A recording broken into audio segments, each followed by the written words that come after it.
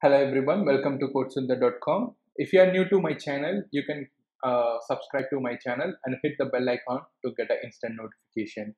And you can also follow me on a Facebook, links on the description. And this video is sponsored by mythemebox.com.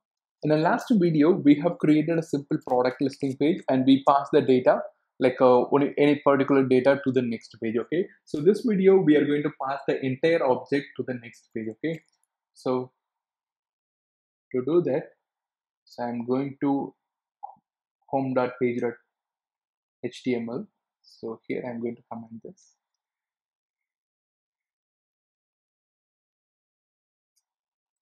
So when the user click this particular button, I need to navigate. Okay, so navigate or go to detail page.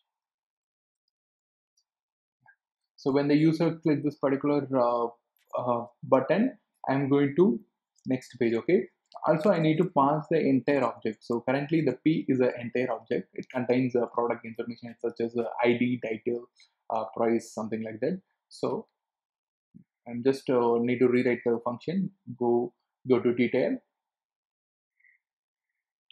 So go to detail. Go to detail.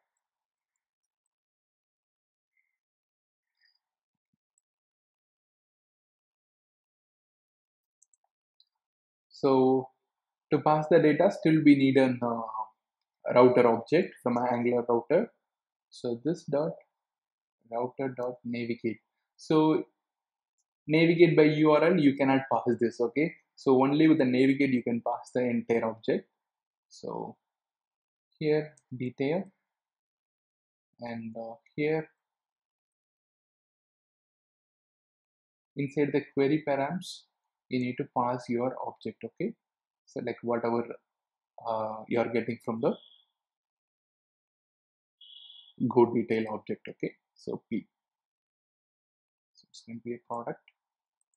Okay, it's a user defined. Okay, so query params, it will contain an object. Okay, so product. Okay, so literally how it will work, so it should be an object something like this, name, something, price, or whatever you want to pass to the next page. Okay, so this is just for sample. Okay, so since we already have an object, so we can directly pass the product object to the next page. Okay, so this is for a learning purpose. So we need to receive this product information inside the detail page. So here we still need a activated route. Okay,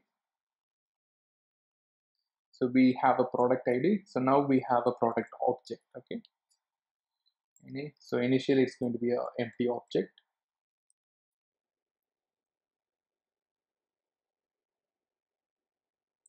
So let's make a response here and see what it is showing here. Okay, so let me save the file.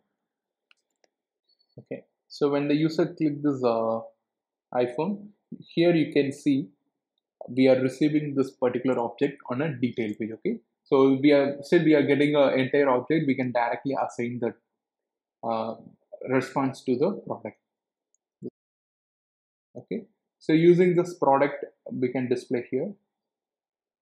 So product as an object, so product.id. Okay, so let's see the result. So now you can see we can able to pass the data from one page to another page. Okay, let's see the output on a device. Okay, so detail is going here, and for an iOS, so here you can see. Thank you so much for watching this video. You can get the source code links on the description, and if you want to learn more about Ionic, visit codesundar.com/Ionic tutorial. If you are new to my channel, hit the subscribe button and hit the bell icon to get an instant notification. And finally, this video is sponsored by mythemebox.com, where you can get the Ionic themes and starters. And if you want any training, like a one-to-one training, we still offer that. You just to visit codesundar.com/training. Hey guys, see you on next video.